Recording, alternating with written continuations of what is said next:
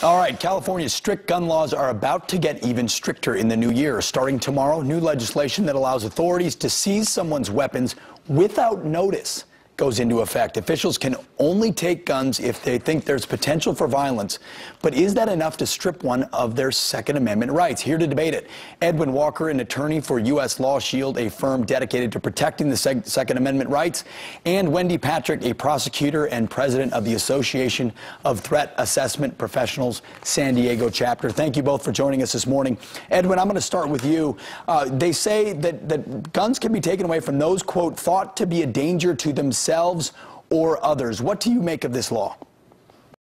Well, as you know, California leads the nation in gun laws, and of course every law they pass has the potential of stripping somebody of their Second Amendment rights.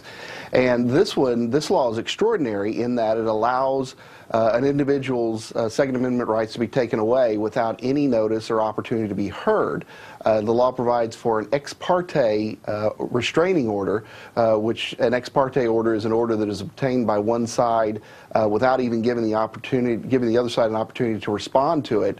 The ex parte order can go into effect for 21 days, at which time the judge, and apparently only the judge, has then the ability to have a hearing where he can thereby continue the order for up to a year and then renew it for each year after that. And so basically what it does is it leaves the Second Amendment rights of an individual in the hands of a singular person who may or may not have their own personal beliefs against firearms. Sure. So initially it could be initially it's a 21-day without prior knowledge a weapon can be seized, but it can go longer. Wendy, where is due process in this calculation for a person who's been called out by a family member or otherwise and now at the whims of a judge? That's right. Due process comes at the order. You actually have a hearing after 21 days. Think of this law not as a complete deprivation, but as a timeout. And remember, you can't just ask that somebody's guns be taken away without facts to back it up. If somebody provides reason for the family members or law enforcement to believe they are an immediate threat to self or others. Now, why is that important? Remember, this law comes from the May 2014 rampage, the shooting by Elliot Rodger in Isla Vista, California.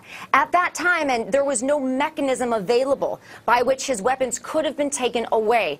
Think of this really as a way to have the people closest to the perpetrator, who are always the one who are in the best position to see red flags, to do something about it. Now, after the 21-day runs, you have a hearing. That's where you get due process, and both sides have an opportunity to be heard. Because remember, if prediction is prevention, then motive matters. And what are we always saying after one of these terrible tragedies has occurred?